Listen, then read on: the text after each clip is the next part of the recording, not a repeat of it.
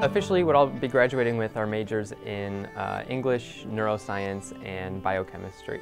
For me, something about English and literature and creative work is that it really gets at, this core human essence, and I don't think I could stop doing even if I wanted to. In the DHLC, the Digital Humanities and Literary Cognition Lab, we're looking at how does the brain interact with a text or a work of literature.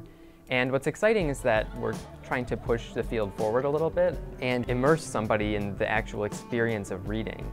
How is it different to get lost in a book versus to read words one by one on a page?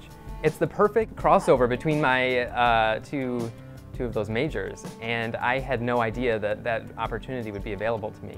Last summer, I started putting together, a few of my friends, people that I know from the Resource Center for Persons with Disabilities, and we just sort of shape Exceptions, the journal, around finding a platform for people with visual impairments or people who are blind to really express what is their story, their creative perspective. It's really cool to kind of be integrated into that community in such a way that we're not trying to fix blindness, we're not trying to change the community, we're trying to bring out that really exciting, unique perspective that people have. I won the Marshall Scholarship, which funds 2 to 3 years of graduate study at any UK institution. I now plan to go pursue my PhD at the University of Cambridge.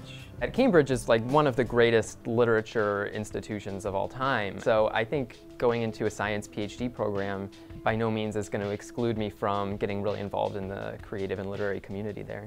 The human element of literature and, reading stories about other people or listening to people tell their own stories, I think that that's something really resonant for me and I think for most people.